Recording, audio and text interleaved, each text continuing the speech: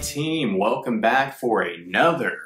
So today's video, I wanted to focus primarily on the anatomy of a climbing shoe. I want you to be able to reference back and understand the different jargon and words and whatnot that I'm actually using. So when I'm saying things like last, you'll understand what I'm talking about. If I'm saying rand, you'll know what I'm talking about.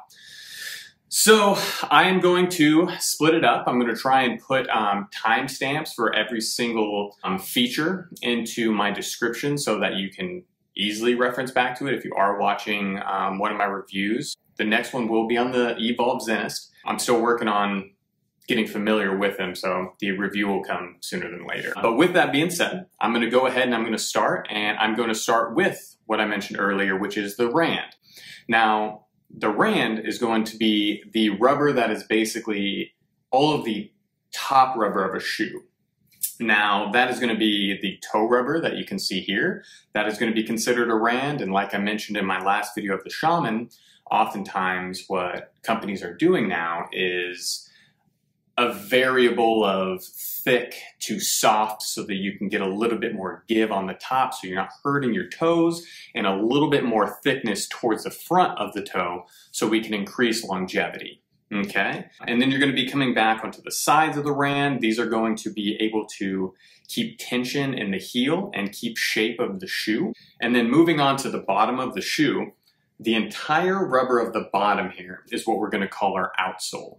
So the outsole is where you'll be hearing different things like this is a soft-soled shoe or this is a stiff shoe. And I am going to be doing a video on the differences and the benefits of going with a soft or a stiff shoe. So tune in for that later. Next, we're going to be talking about the midsole. Now, the midsole, this is a full-soled shoe, but of course middle. Then you can see over here on my Drago, this is what we call a split midsole. And that's going to give you a lot more play. Split midsoles are typically going to be more advantageous towards someone who is bouldering or somebody who is sport climbing or somebody that just has much stronger feet, right? So being able to manipulate the shoe to toe down harder definitely is beneficial when you're climbing on overhangs and things as such. So if you're in the gym and you're a boulder specifically, or you like overhang sport climbing, a split midsole is great. The full midsole definitely comes with more comfort. If somebody doesn't have as strong as a foot yet, I would typically recommend you going into something with a full sole. So that's why you'll notice with pretty much all beginner shoes, whether it's the Tarantula Lace, the Momentum, or anything as such, they're always going to be full. And like I said, that's going to be able to be more comfort when you're standing on things and just give you more support through your own foot itself. Next, since we pretty much hit the whole bottom here, we'll move to the top. Now, the top material here, you can get one of two things. You're going to either get synthetic or you're going to get leather. Now, there are benefits to both. Synthetic is great because obviously for those out there that are vegan friendly, synthetic is vegan friendly. It does not breathe as well, so it tends to get a bit of a whiff, right? But with that being said, it does not stretch as much, so you can pretty much expect it at the most. You can get like a break-in of about half a size. And then if you go to a more leather shoe, breathability is much better. That's why they don't stink as much over time. They're also going to last you longer. So a leather shoe upper, will definitely have longer longevity than you're going to get with something synthetic. But you can expect them to stretch quite a bit more. Depending on how much you downsize, you can end up stretching those things up to be about almost a full size larger than when you bought them. And then next, since we're still here on the top, we'll talk about closure systems. So one, of course, you can go with lace-ups. You can go with, like you see here, Velcro, which you can get anything from 1 to 2 to 3 straps. And then the last, unfortunately, I don't have one to show you, but that would be a slipper, which no Velcro, no laces. It is literally a slipper. The downside of slippers is you want to downsize quite a bit because once those things start to break in, get a lot of expansion here, and those things will be slipping on and off. But they are great for long days, training days, anything like that, because they tend to be a little more comfortable, popping them on and off.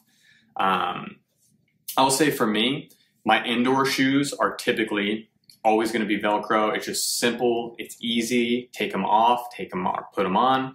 And then for my outdoor shoes, which was in my last review for the Shaman, these were a previous outdoor shoe of mine. These are the Sirius Unparallels. These are basically the new version of the old Dragons by 510. Phenomenal shoe, by the way. If you ever want me to do a review on these, I would love to.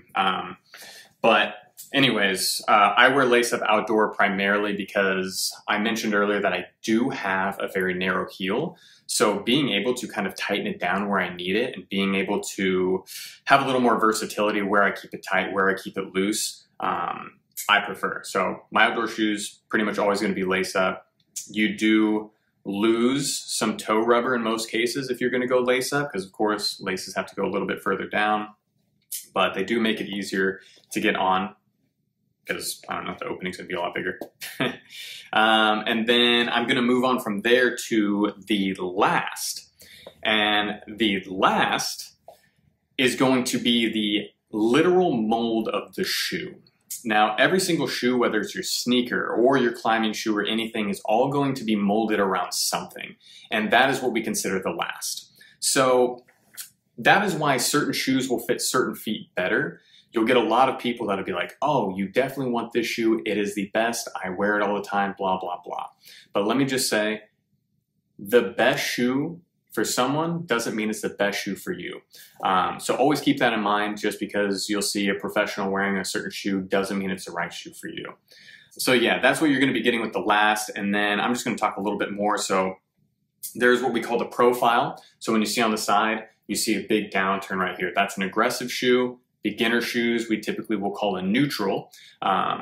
Neutral, one, much more comfortable. You're not going to get as much volume here in the toes. So that is meant for you to be able to be more flat inside of your shoe, not knuckling up like you're going to get an aggressive. Pretty much all aggressive shoes across the board, you're going to notice that volume in the toe box is much higher, and that is to accommodate for your toes curling and getting that knuckle up in the top here. And then there's the moderate shoe, which is a great transition, right? So if you are ready to get more performance base and more performance out of your shoes from a beginner, of course, you will be moving on to something like, as an example, like the Scarpa Vapor, the Evolve Gishido. These are great shoes to transition into if you want something a little more intermediate. You're not necessarily ready for the pain of like the Drago here, or like a pair of Solutions or anything as such. And then, of course, like I said earlier, aggressive, very downturned. And then that's when, like, the symmetry of the shoe, you'll hear me say that often with like asymmetric. Basically what asymmetry is off-center. It's probably the best way I could explain that. And this is a great shoe to reference because this orange band right here shows you how asymmetric this is. If this shoe is going straight up the middle, it's right about right here. So very asymmetric. It definitely brings your feet more into a performance so that it's going more towards your big toe, which is our power toe, which we're going to be powering off of for the most part. So that's why when you're curling your toes, it's basically bringing all of your toes together to a single point right here. So we can be really driving and getting that power.